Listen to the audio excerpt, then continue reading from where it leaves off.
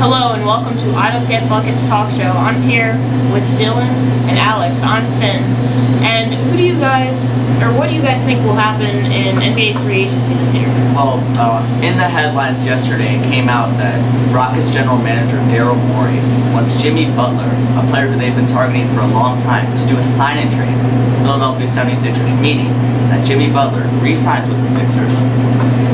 And we have breaking news that D'Angelo Russell signs a 4-year max deal with the Los Angeles Lakers, and Brooklyn declines to match the offer. Alex, what are your thoughts on this? This is a great deal for the Lakers and Russell. Russell gets a lot of money. Now the Lakers have one of the star players, and Brooklyn loses out on that.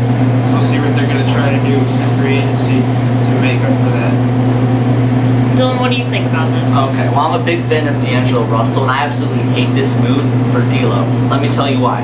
D'Angelo Russell was drafted by the Los Angeles Lakers, and he was given up on them by Magic Johnson, traded in the 2017 NBA draft. This is a bad move for D'Lo, and I don't see why the Nets wouldn't match that, unless they know something we don't in free agency with Kyrie Irving. Maybe they're looking to sign Kyrie in the offseason, but for D'Lo, I don't like this move. Why do you go back to the Lakers, the team that left you, to be behind LeBron James, who's been proved in turn many players such as Kevin Love and the spot-up shooters? I don't like the decision. Let's see how it goes.